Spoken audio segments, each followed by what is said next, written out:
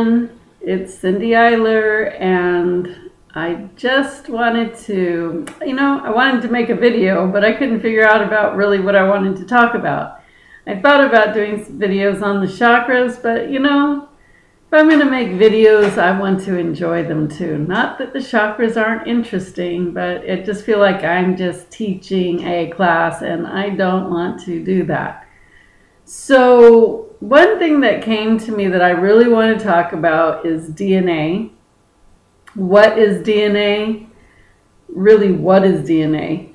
And how it affects us, and where it comes from, and who we are, and how can we change it, and all that kind of stuff. Because I think people hear the word or the initials DNA, and they're like, oh, okay, that's some like scientific thing.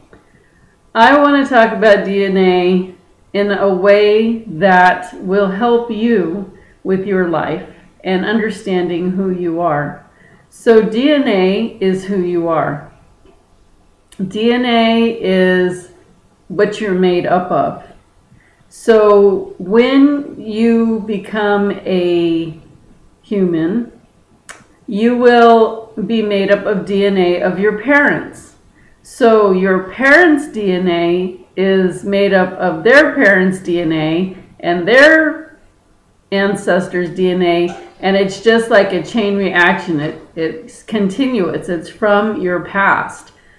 So the thing about DNA is it's not just about, okay, you are your parents' DNA merged. Yes, definitely, but I'm talking you are your whole family line. So whenever your family line came into existence and all of the generations back, that is all in your DNA. Everything that happened to any of those people, any trauma, any belief programs, any, experiences. So obviously if they're difficult experiences, they're really going to affect your DNA. And we'll go into that.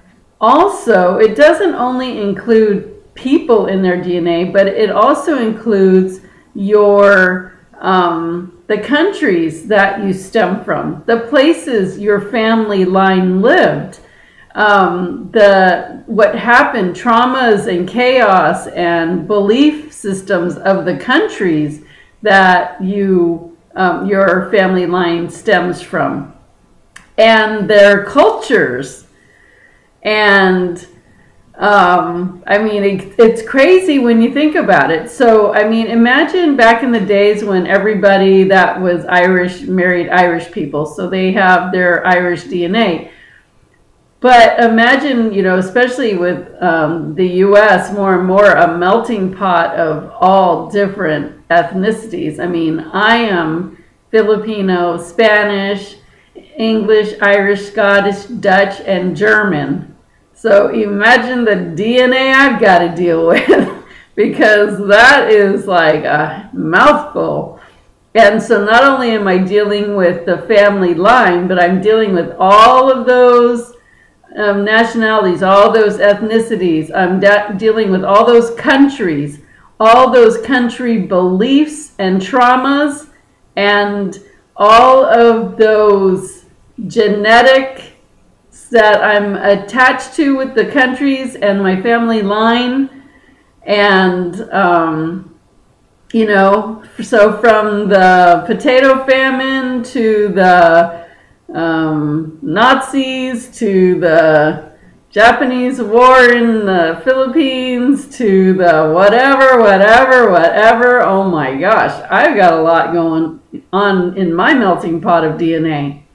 So just put some thought to yours. So this doesn't even apply to past lives, okay? Or future lives or present lives. Like, I believe we're living parallel lives all at the same time. I call it past life just for a name to relate it to, so people know what I'm talking about. But I believe that we're just living all kinds of parallel lives all at the same time. Anyway, so let's just try to get our hands around this DNA thing. So I was, talking about today to some people about the second chakra, which is the energy center that's below your navel, and the color is orange, and it has to do with sexuality, creativity, manifesting, desires. So not only sexual desires, but desires that you want in your life, very much that has to do with manifesting. And when you tap into that second chakra, what could be some common emotions? And also, that's a very emotional chakra. It has a lot to do with your emotions and dualities and morality. So it has a lot going on in there. So just on the surface of second chakra, think about sexuality. How many people grew up thinking that sex, that's a bad thing, you don't do that. And you certainly don't do it before marriage, like you heard your parents say that. And, oh, don't show your body because then you're a hooker, or hide yourself, or,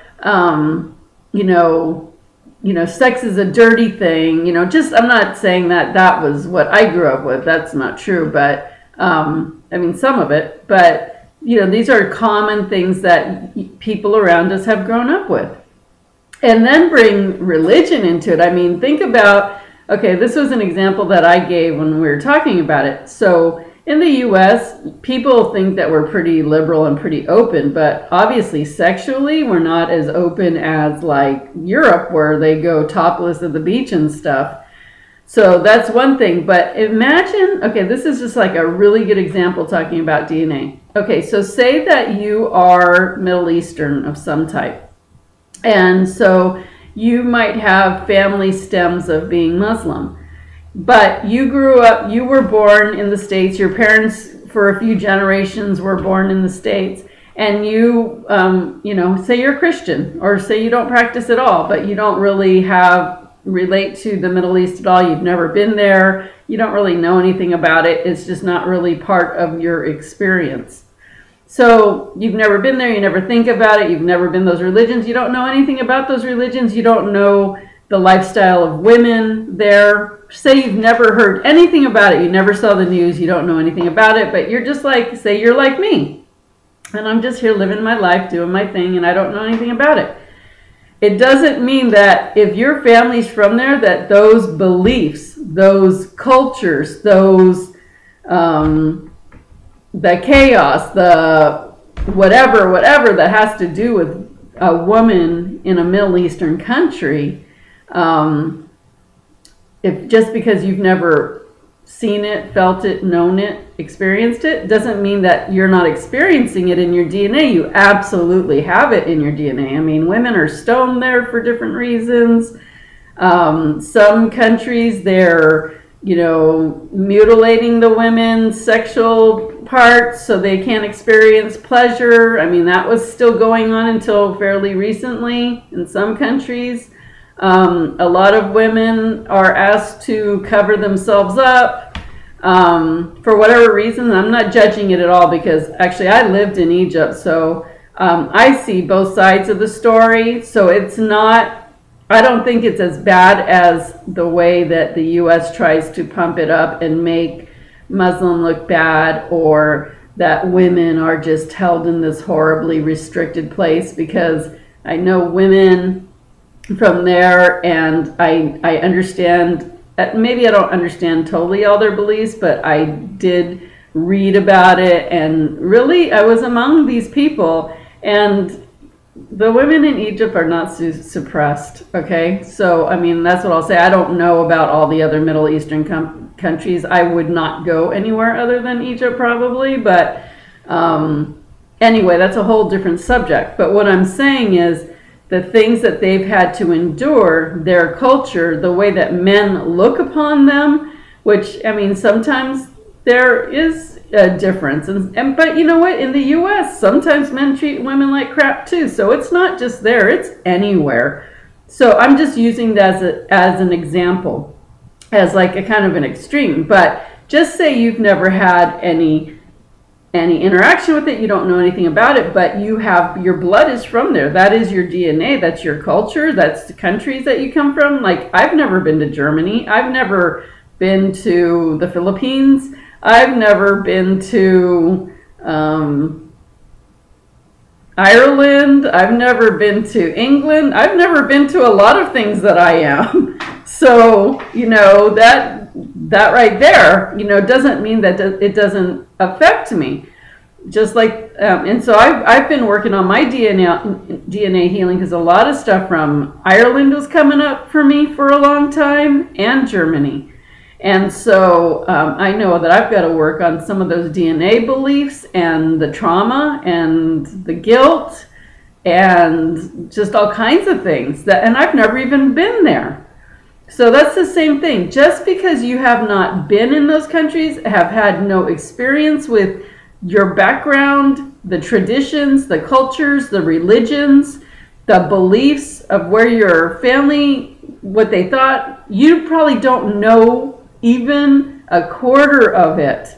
If you start even taking it on this level, like going to thinking about a country that your family's from, and then you start doing research, like what has happened in that country that was devastating, that was really significant. And then you find like these things that happened, and then you start studying, and then you go, okay, what kind of beliefs do these people have? What kind of backgrounds do they have? What kind of fears do they have? What kind of happinesses do they have? What kind of jobs did they have? Because jobs could be anything. Say that your life right now, say your bank account is either feast or famine. Either you got a bunch of money coming in, or you're like all of a sudden you have no money. It could be that you have farmer DNA in you. What is farmer DNA? What would that be? That farmer mentality. It's that feast or famine. It's like, I better save while I have it, because the next crop, who knows what the weather's going to be like, who knows if I'll have a successful year. And they're always living in fear, like, will it be okay? And I better hold on to what I have now. And you know, the more you try to hold on, I'll show you a card.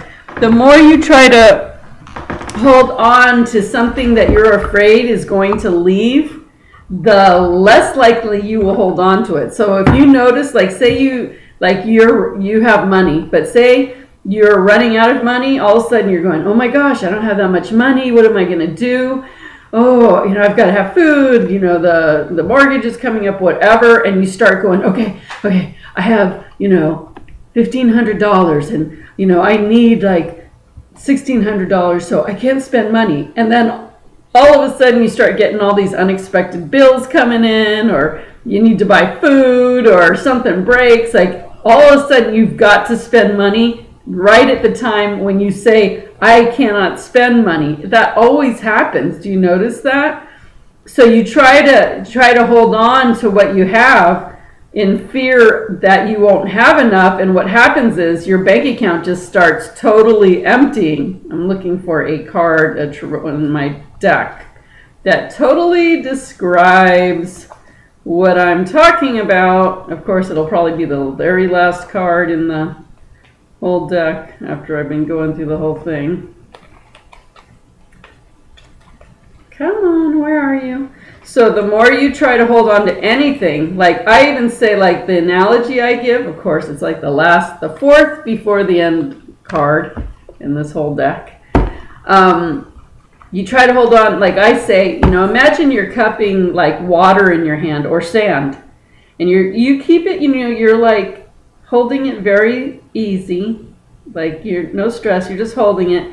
But the minute you start thinking, oh my gosh, this is my last water, if I don't hold on to this, I won't have any. So you go to grab it, and the minute you close your hand, the water's gone. So think about anything in your life, whether it's holding on to a man or a woman or a thing. The minute you try to hold on to anything in fear of losing it, you are going to lose it immediately. So think about that with your money. So look at this card. See those, the pentacle, and it's known as the money card. And this guy is holding on to dear life his money, one under each foot. He's holding on to the one in the middle, and he's even balancing one on his head. So when he's holding on so tight, so desperate to hold on to what he has, he's actually clenched and in fear and holding on to it's so tight that he's not leaving any energy open to flowing to him. So not only is he not open to receiving more because he's totally in fear and clenching off his energy, because remember, when you want to receive anything, your energy has to be open and flowing. So if you go into worry or fear, you automatically close your energy. If you need money or something to come in your life, you better stop worrying and having fear. Embrace it and breathe. I did a video on that. It's called Fear. Are you stressed and worried? How to let go of stress and worry. Look at that video because it talks about this subject.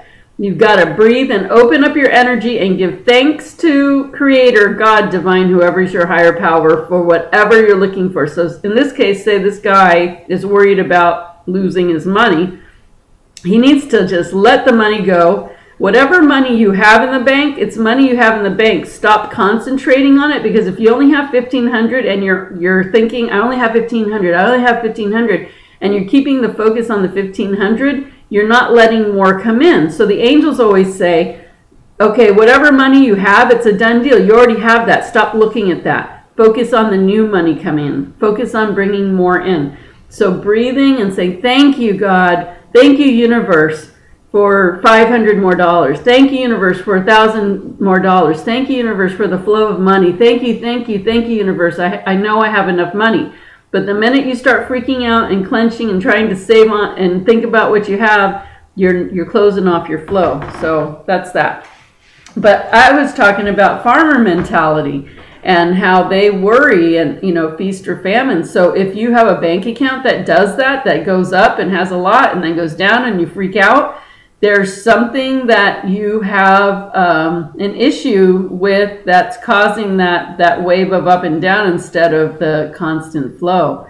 So anyway, getting back to this point of DNA, like that's that farmer mentality. So what were the jobs that your family had? I mean, you can think of it, of the ones you know. Maybe you know enough for 1 or 2 generations, but you may not know the rest. So say that you were German, or say that you were Middle Eastern, or whatever.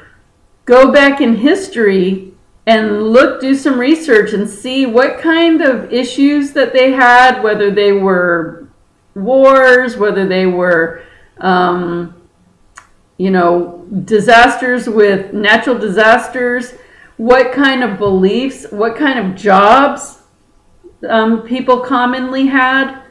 And think about, you know, okay, they commonly had these sorts of jobs. So if they had these kind of jobs, what kind of beliefs come with those jobs? You know, how about that belief? I was thinking about a banker. What would a banker have? And I think a common belief of them would be, you got to have money to make money. Oh, forget that. I mean, that's a horrible belief. You got to have money to make money. So what if you don't have money? Then you're not going to make money. If you have that belief, you need to let that one go. How about, you know, the ones that our parents told us, money doesn't grow on trees. You know what? There's no trees on our property here, but I was living in a place where we had a beautiful maple tree, and every day I went out and looked for money on that tree. I believe that money grows on trees. I believe money can be found anywhere. Let's see. Just think of, you know, just think of the different beliefs that you heard growing up. You got to work hard for money. Oh, I let that one go a long time ago. You know what? If my work is not fun, or yeah, if it's not fun or exciting, I don't want to do it. If work is hard and burdening, I'm going the wrong way. I made a pact with myself a long time ago that if my fun isn't my fun isn't fun, if my work is not fun, I'm not doing it. I mean, that's just something I decided. And so, you know, think of the different things that, you know, you've heard all your life and believed. look back at from the countries that you're from, and look at, you know, what kind of jobs they have, and start putting some thought to some beliefs that might be in your DNA. You know what? Maybe your family line at some point had a history of incest, but maybe somehow it cleared up and it never reached your generations or your current generations, or maybe it was a secret and you never heard about it, but you never were exposed to it.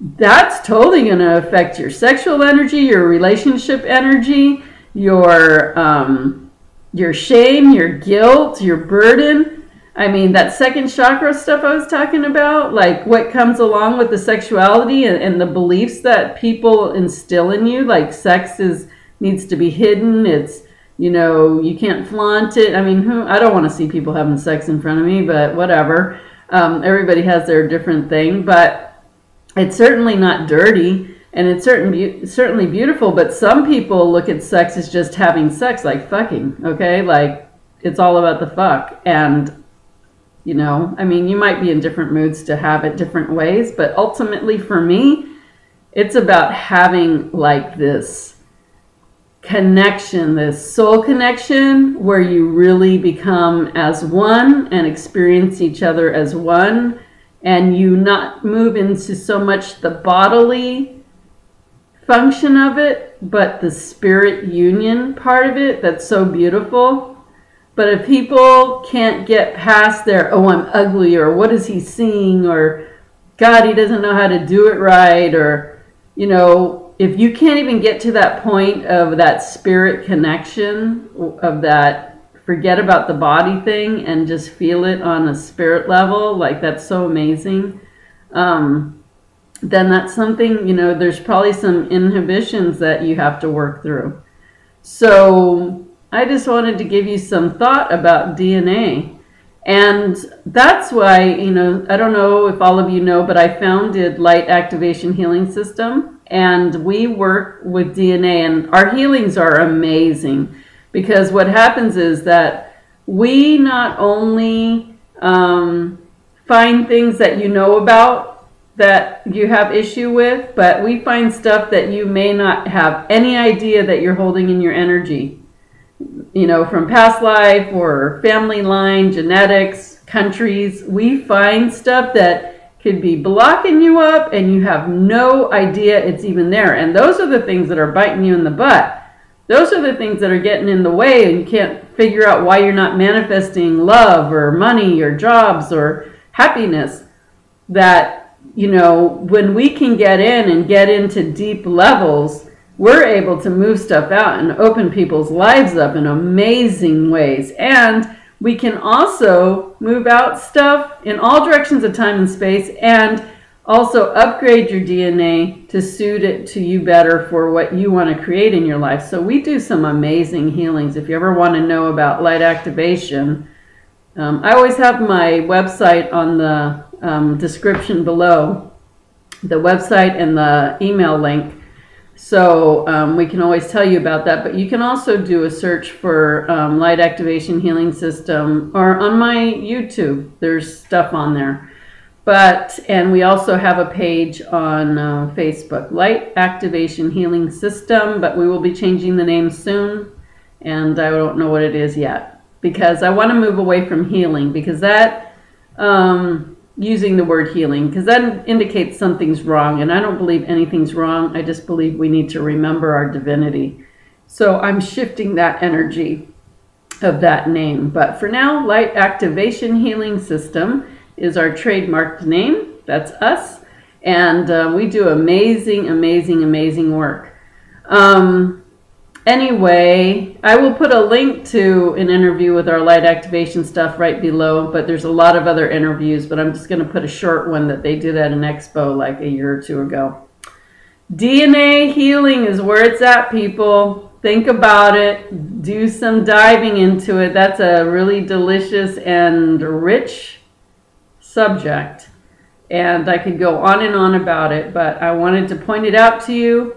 I wanted to talk about your second chakra and how that could just simply be affecting your manifestations, just that suppression, guilt, shame, energy, hiding, dirtiness, whatever it is. I mean, how does your family line, your cultures, the countries you come from, how do they look at sexuality?